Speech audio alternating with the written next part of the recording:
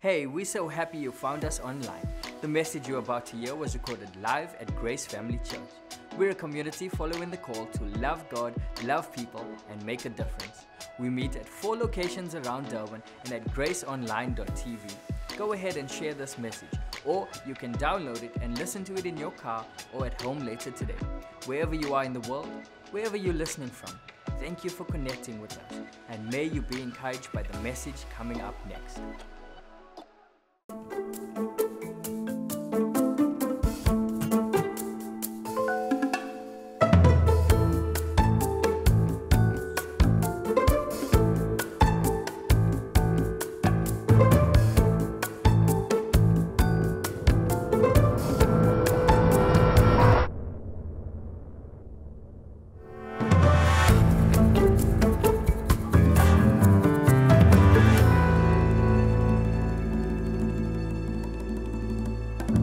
So there we go. We're in this series called The Naked Truth, and we're looking at 3 kind of big ideas through this series about what it means to be shameless, selfless, and free.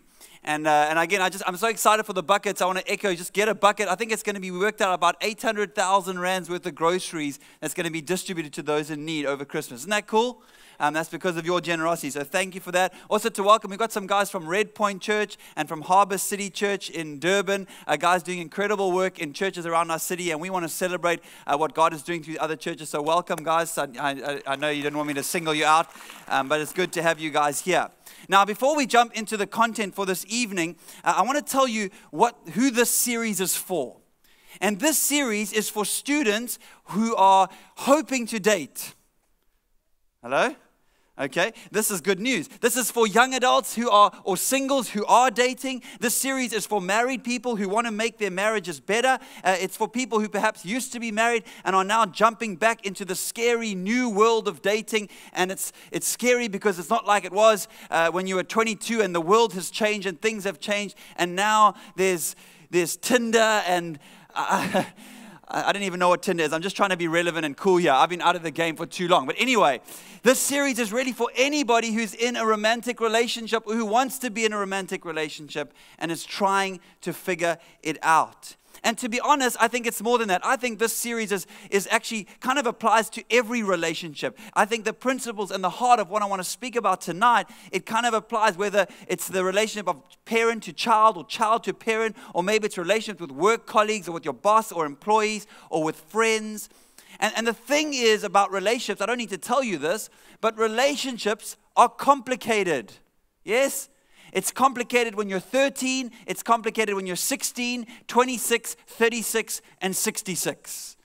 And one of the reasons I'm kind of super excited about this series is that, and this message, that it gives me an opportunity to talk about some things that, if I'm honest, break my heart. And nothing really breaks my heart quite like watching people destroy their relationships and be destroyed by their relationships. Just this past week, I had a young woman in my office who came to see me for a counseling session. I don't really do counseling. I'm not really good at it, but we got a team of people who do that really well. But she spoke to me, and she's got a young son, and her husband has just walked out on her. And here she is trying to figure out how to be a single mom, to be the best she can be for her boy, to try and make ends meet. And yes, she's made some poor decisions. She knows that. She acknowledges that. But it's hard. And she's heartbroken, and she's struggling, and she's hurting. And for me, watching people make relationship decisions that ultimately undermine their relationships, hurting themselves and hurting those around them, it breaks my heart. Because it's making what is already so complicated even more complicated. And you know and I know that there is already enough unavoidable pain in this world. The last thing we need to do is add to it with our own decisions. And sometimes, if I'm honest, I kind of watch people make relationship decisions from a distance, and I think, ooh, like, that's not going to work out. Really? Is that what you're going to do? Like, I know it works out on Netflix, but have you ever really seen that actually work out in real life? And let me say, this is not something I'm removing myself from, those idiots over there making poor decisions. I'm talking about my own poor decisions that I make as a husband. Just about every week, that my own poor decisions that I make as a father to my boys. I mean, just this week, my oldest son, Will, he was asking if he could watch some more TV. And I said, no, boy, you've already watched TV this morning and you can't have more screen time. He says, why not? I said, because screen time, it makes your brain fuzzy. It's not good for you. And he immediately came back and said, well, but you and mom are the worst because you guys are always on your screens. Type.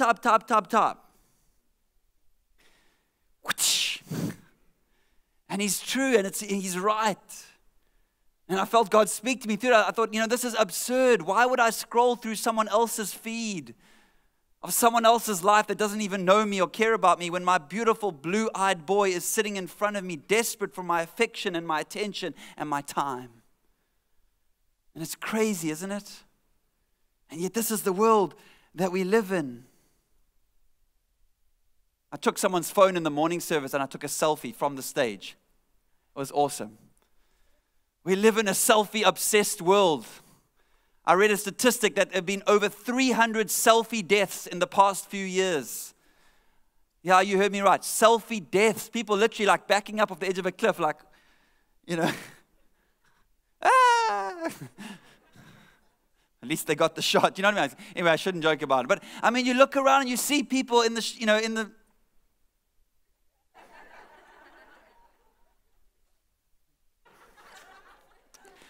It's all about the angle, you got to get the chin. So things are complicated nowadays. And I don't think it takes a rocket scientist to figure out that the way we're doing relationships in our world is not working. I mean, look around. There's so much brokenness, so much divorce, so much shame and guilt. Wayne spoke about that last week. Hiding and blaming, victimizing and abusing. It's us versus them. It's him versus her. It's mudslinging and finger pointing, and we feel it in our bones. Something is wrong. And there's so much that we could talk about here about what's wrong and where we've missed it and all that stuff. But I want to focus for tonight just on one kind of myth. One myth that is so prevalent in our culture that drives so much dissatisfaction and confusion and heartache in our relationships. I mean, Andy Stanley's been speaking about this myth for over 10 years now. And like most myths, once you surface the myth, you realize that it's actually kind of ridiculous when you really think about it. But it drives, it's the undercurrent of our thinking and our assumptions about how we do relationships. And that's really what a myth is. It's an assumption. It's an unexplored assumption.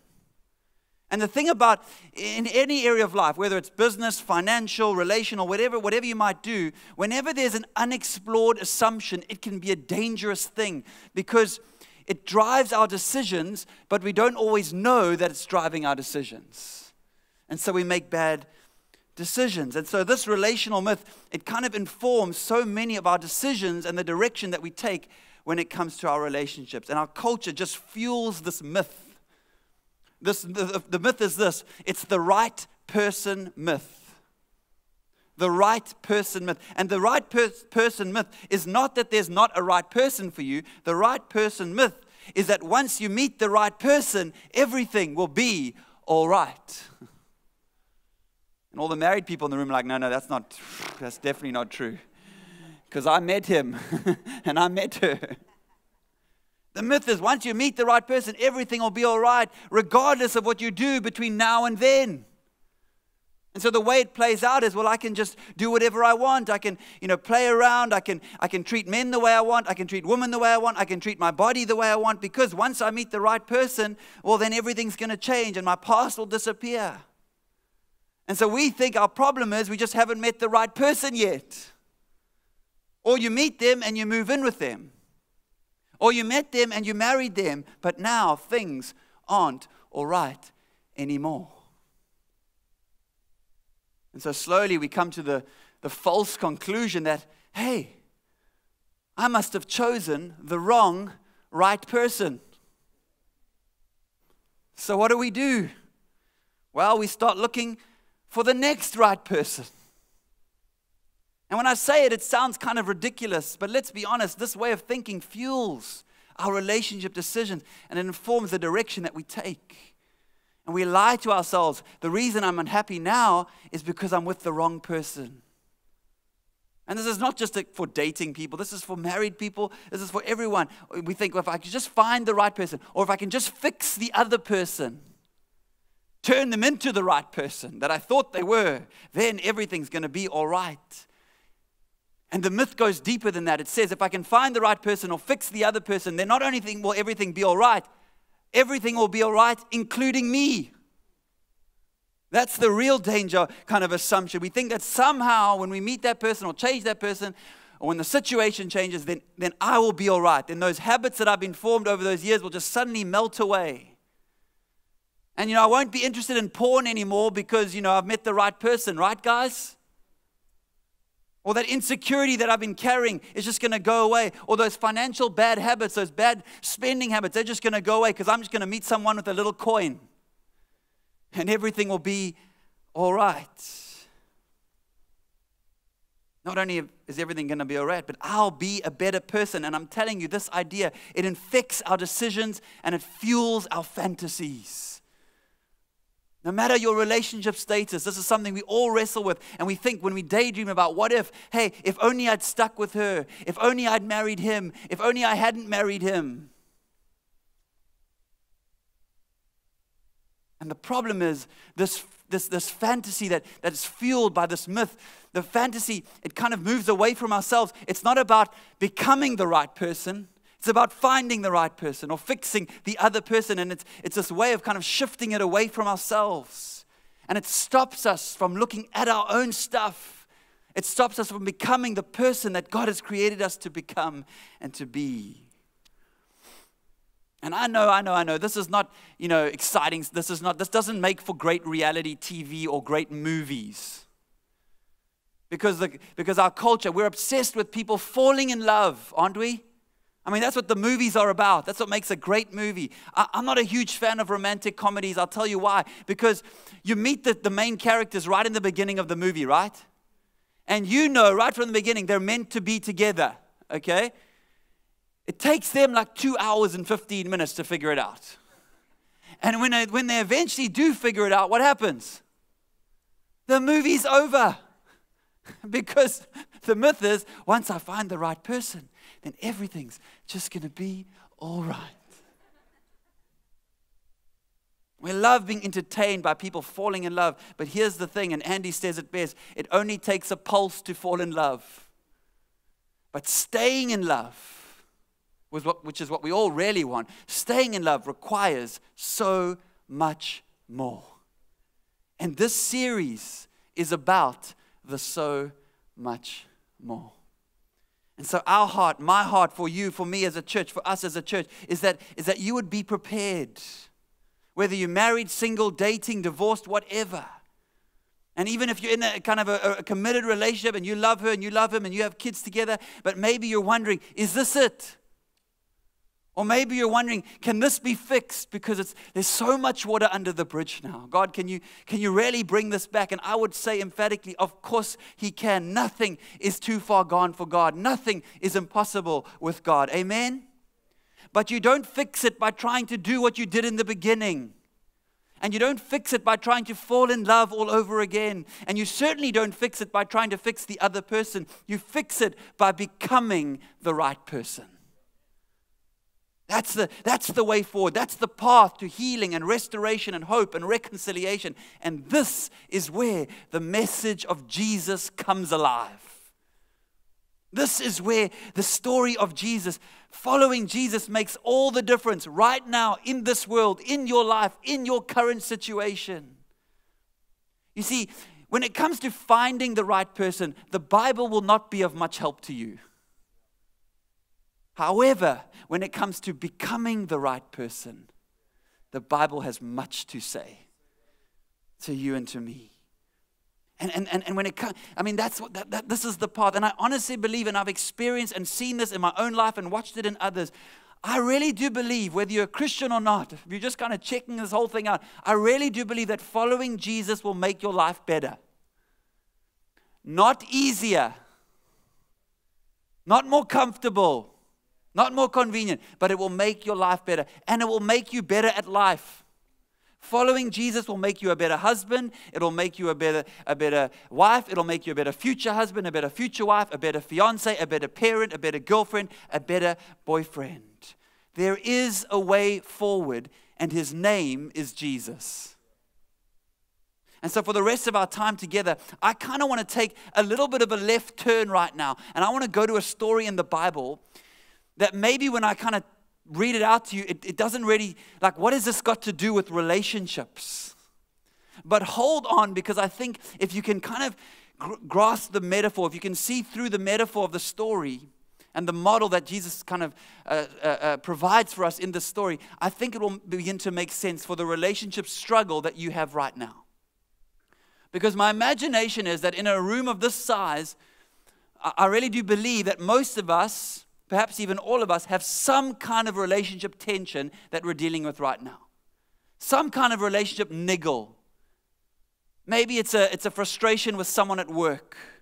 Maybe it's a breakdown in a friendship, someone you haven't spoken to. Maybe it's your mother-in-law. I mean, probably. Maybe it's your spouse. Maybe it's your son or your daughter or both. A boyfriend, a girlfriend. Maybe it's someone who passed away years ago but has left a mark in your soul. Every single one of us more than likely have some kind of relationship struggle we're wrestling with. And so as I recount this story from the scriptures, I want you to think of that relationship struggle and then allow Jesus to be, through the Holy Spirit, allow Jesus to be a model for how you move forward in that situation. Can you do that? Because I believe God is here and God will speak to you in your specific situation. But the story I want to tell you is a story about Jesus in the desert. Now, most people think that the story of Jesus in the desert is about overcoming temptation. And while I think it is that, I have a hunch that it's also far more than that. My professor of theology, Wynand de Kock, he helped me to see this in a whole new light. That the story is actually a picture and a model for humanity for how to overcome what he calls liminality. Now, liminality is kind of a big word, but don't be scared by it. The definition of liminality is this. It's the quality of ambiguity or disorientation that occurs in the middle stage, say middle stage, of a rite of passage. In other words, liminality is the way we feel in the space in between. It's an in-between state. The state between dying to your old life and being born again into new life. The space between where something has ended and something is about to begin. It's the space between who you were and who you're becoming. Between what you need to let go of and what you will eventually take hold of. Between where you are now and where you want to be. Does this make sense? Does anyone know the space that I'm talking about? The land in between, this liminal space. Between how your marriage is and how you hoped it to be. Between how the business is and how you thought it would be by now. This is liminality. And the good news is that Jesus shows us how to live in and overcome the disorientation that occurs in that space. So let's jump into Matthew chapter 4, verse 1. Then Jesus was led by the Spirit into the wilderness to be tempted there by the devil. Now, it's interesting because the chronology of the Gospels here is that Jesus has just come from his baptism, where he would have heard the voice of the Father say to him, "This is my Son with whom I'm well pleased." And the Bible tells us that Jesus was full of the Holy Spirit and led by the Spirit from the river Jordan into the wilderness. Filled with the Spirit, led by the Spirit. But here's what's interesting, is that after the 40 days in the desert, Jesus is described as being in the power of the Holy Spirit.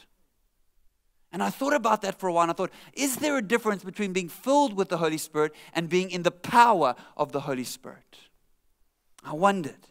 Because something must have happened, because Jesus immediately goes from this desert experience to a nearby synagogue, and he chooses this text from the scroll of Isaiah, and he reads it out as kind of his missional statement, his vocation. This is what I'm here to do on earth, to set captives free, to give sight to the blind. And so for some, the story of the desert may be around overcoming temptation. But for me, there seems to be far more at stake here.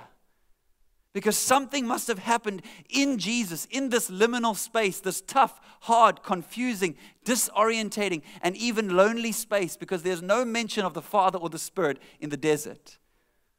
Something must have happened to Jesus that had a huge impact on his life and on his ministry. And then I asked myself the question, could Jesus have gone to the cross if he hadn't first gone to the desert?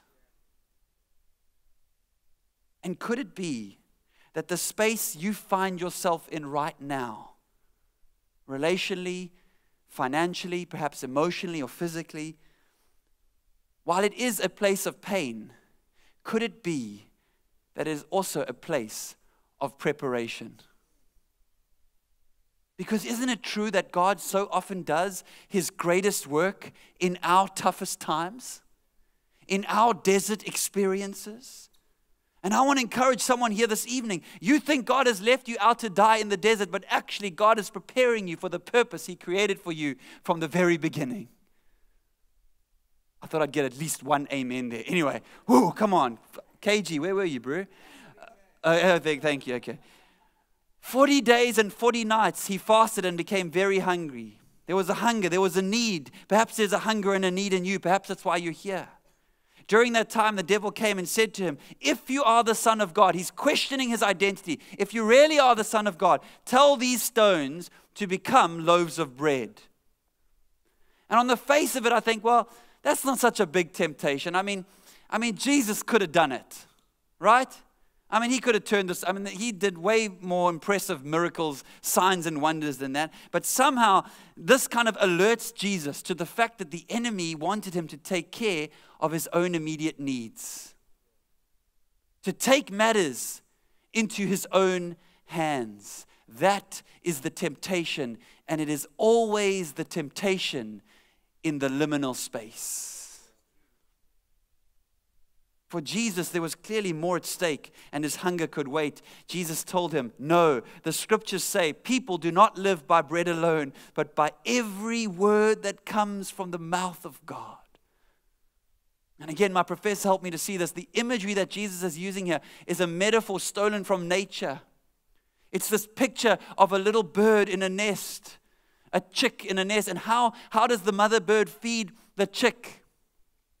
Straight from the mouth. It's a picture of utter dependence.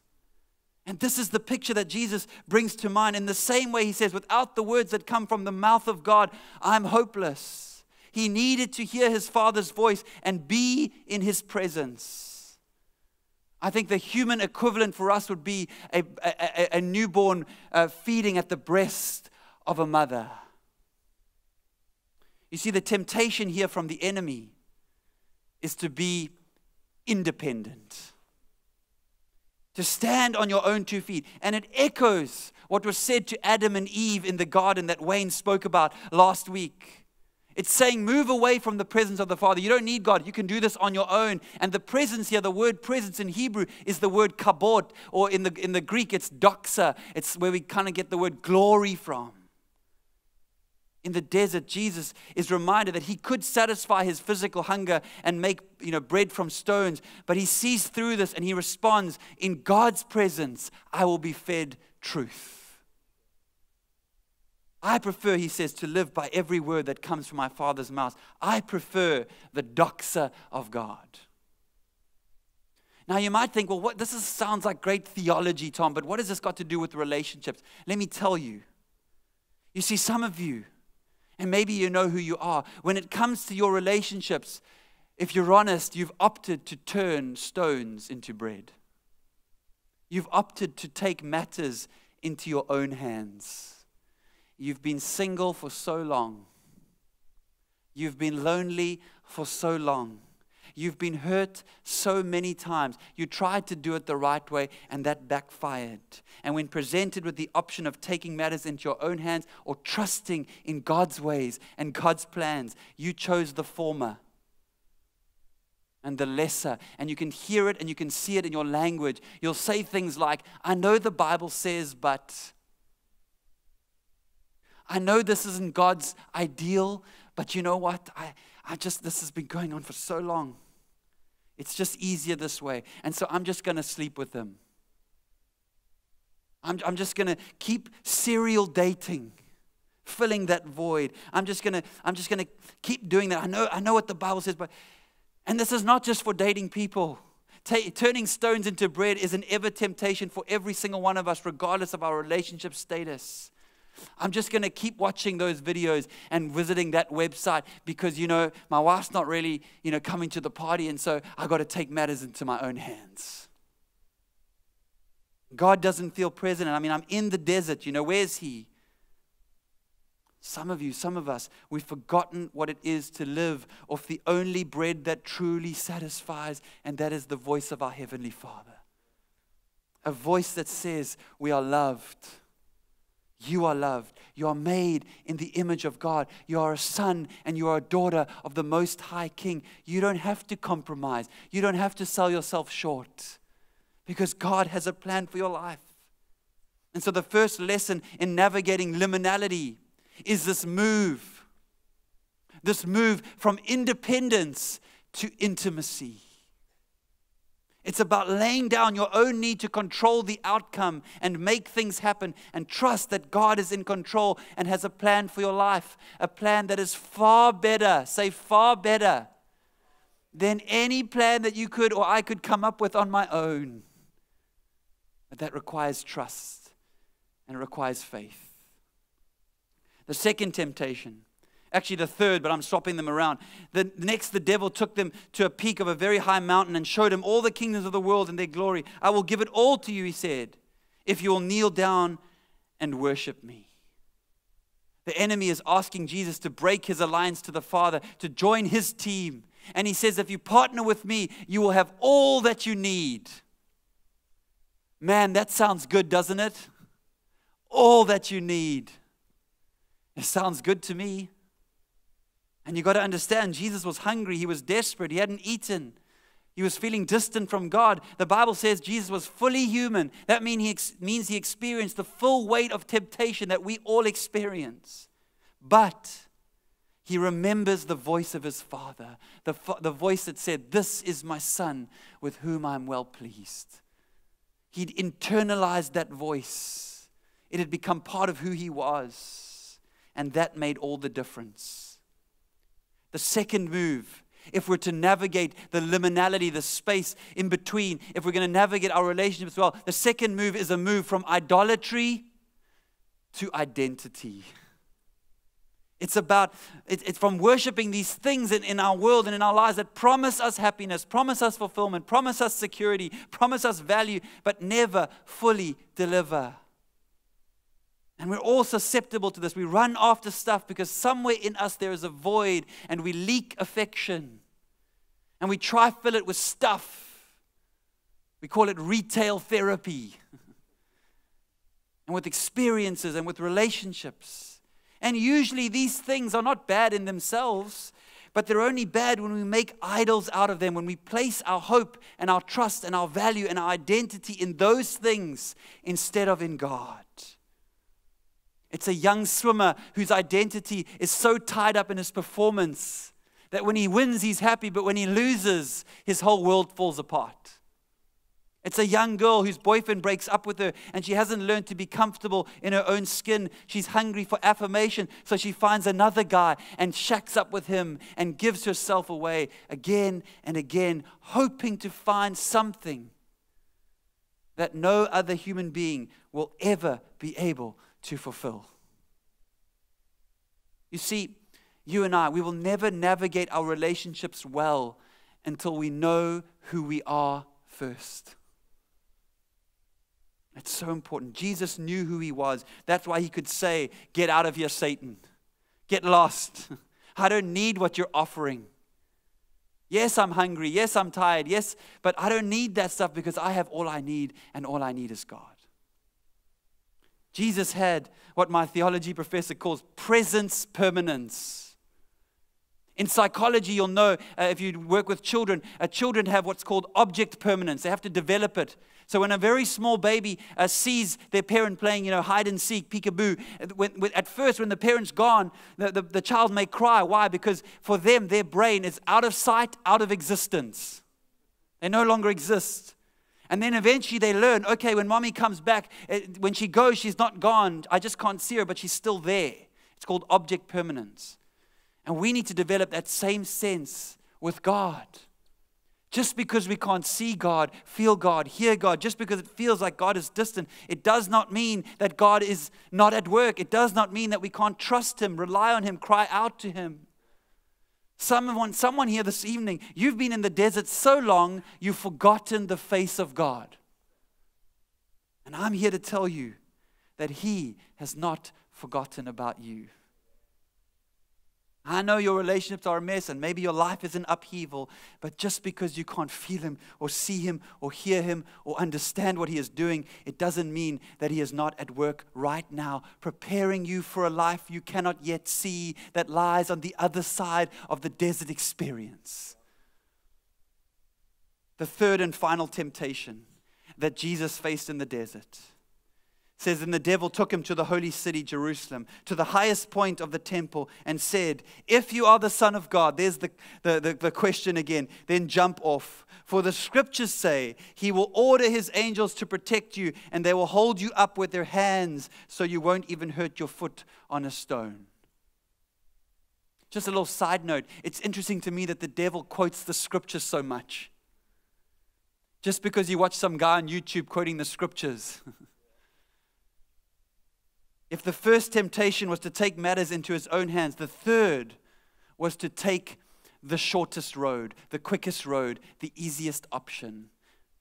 You see, if Jesus were to in fact have launched off the temple, and indeed the angels were in fact to have caught Him, then what would have happened is everyone would have known straight away who He was, the Messiah, the Son of God.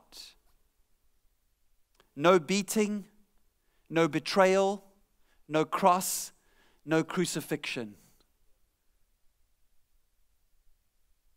And as many commentators have noted, I'm sure that Jesus would have loved to have bypassed all of the suffering that He would have to endure over the next 3 years. Taking shortcuts is a very real temptation in the liminal space. And we love to do it here in South Africa, right? Cut the corners. Oh, I'm just going to, get pulled over. I'm a pastor. Oh, Fundisi. Oh, and then everyone's doing it. It's okay. The road of convenience, of quick fixes, of comfort. And Jesus' response is very similar to the response we see when Jesus announced to His disciples nearly 3 years later that He would have to go to the cross to die. And they were appalled. They were shocked. How could it be? This is the Messiah. In their mind, the Messiah was coming to overthrow the oppressive powers of Rome and restore the temple in Jerusalem to its glory. Surely the Messiah would not sacrifice Himself. The insistence by Peter that this should not happen draws a sharp response from Jesus. What does Jesus say to Peter? Get behind me, Satan. You don't know how God works. Here's my point. When it comes to relationships, when it comes to your life and mine, when it comes to finding true fulfillment and joy and contentment and peace, a peace that the world cannot give, there is no easy road. There is no avoiding sacrifice. There is no getting around the pain. The path to real joy, the path to a successful marriage, the path to being a good parent, it winds through disappointment. It winds through hurt. It winds through forgiveness. It goes through the cross. Is that not why Jesus said, if you want to follow me, then pick up your cross and do so? So you thought you were on the wrong road because it's been so hard. And I'm here to tell you, you're on the right road because it's been so hard. I'll close with this. The devil offers Jesus a straight line. Go from being hungry and tired to being recognized as the Messiah immediately. And it seemed like a good option, a great option. It always does. But Jesus knew something the enemy did not. Jesus knew something the disciples could not.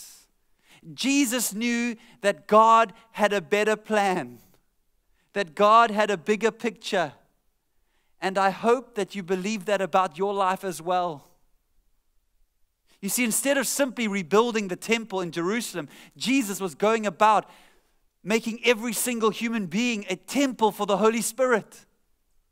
Instead of getting rid of foreign powers, Jesus was about making reconciliation possible between all people.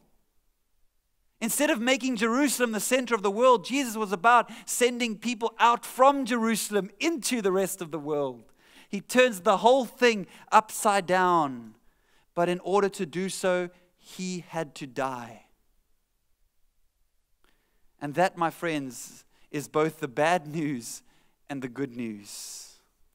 All of this stuff, moving from becoming the right from finding the right person to becoming the right person, moving from independence to intimacy, from idolatry to identity, all of it requires sacrifice. It requires the move from selfish to selfless. From selfish to, that's the title of my message today. It's selfless. That's the only way. And selfless doesn't mean you think less of yourself. It just means you think of yourself less.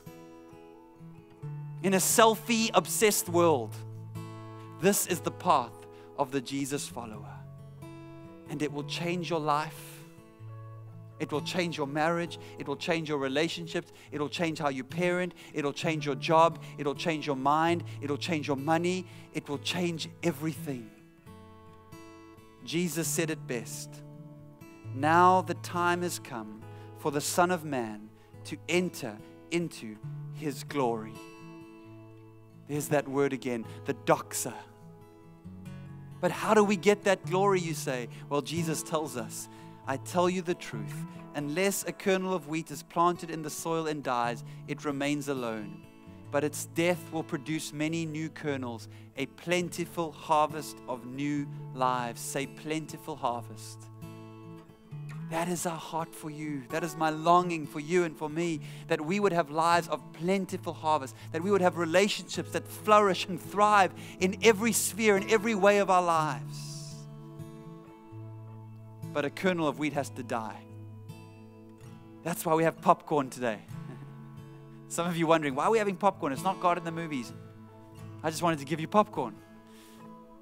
But I want to be reminded to you that you may have been enjoying the popcorn while I've been preaching, but a kernel of wheat had to die so you could enjoy that popcorn. I know it's cheesy, but it works. Okay. A kernel of wheat had to go through the fire so that we could have that popcorn. And maybe that's where you are. Maybe it feels like you're in the fire right now. And I want to remind you, there is another in the fire. Hold on, keep trusting. Remember the Father's voice. Remember who you are. Like Mufasa says to Simba, remember. I know, I'm almost done, I promise. I love personality tests. God bless the Myers-Briggs. I don't know, whoever he is or she is or whatever. The Enneagram. I love the Enneagram. Jess and I, she's big into that. I mean, she's a 4, I'm a 3. Apparently 4s and 3s we just clash. I've never noticed that, but I don't know, she's like into it. If the 3 and the 4 like get, we team up, we like become a perfect 7, and I don't know, it's a whole thing. But here's the thing, I don't know, but here's the thing. I love those tests, they have their place, but you cannot go on a journey of self-discovery and truly find out what's in you until the seed has been sacrificed, until it goes into something bigger called the ground, until it's broken open and new life springs forth. And you'll never know what is in you. You'll never know what's in that relationship when you live your life selfishly, when you don't sow, when you don't serve, when you don't lay down your life, when you hold on to your life. And I really believe that the enemy has got us so trapped, so many of us, so discouraged in our marriages, in our relationships, in our sin, that our seeds are starving not for a lack of potential, but for the weeds of selfishness. How do you know I'm telling the truth? I'll tell you, because this is risky, guys. What if I make all the sacrifices and the other person doesn't? What if I give my husband or my wife what their heart desires and they just take and take and take? What if my selflessness is not reciprocated? It's risky. And I'm not going to try smooth over that. But ultimately, this is about taking the risk of trusting God. Because underneath selfishness is always fear. Fear that if I don't take matters into my own hands, if I don't turn the stones into bread myself, then God will not provide. And so I hold. So the band, as we close, they're just going to sing a little bit of that song over us again. A song of faith, a song of trust. And while they're doing that, please don't leave. Just stay for a few more minutes, because I believe God is here, and I believe God wants to speak to you and meet with you here in this place. That the Holy Spirit is here. And so right now, where you're sitting, take that little piece of paper on your seat. On the one side, it says selfish. On the other, it says selfless. And what I want you to do just in a minute, don't think about it too much. Just write down on the selfish side, what is that thing that you've been holding on to? What are you afraid of letting go of? That if you let go of maybe things, you don't know what the outcome would be. Write that down. What relationship struggle is there? And then turn the card around on the other side. It says selfless, and I'm asking you, what is God asking you to trust Him with?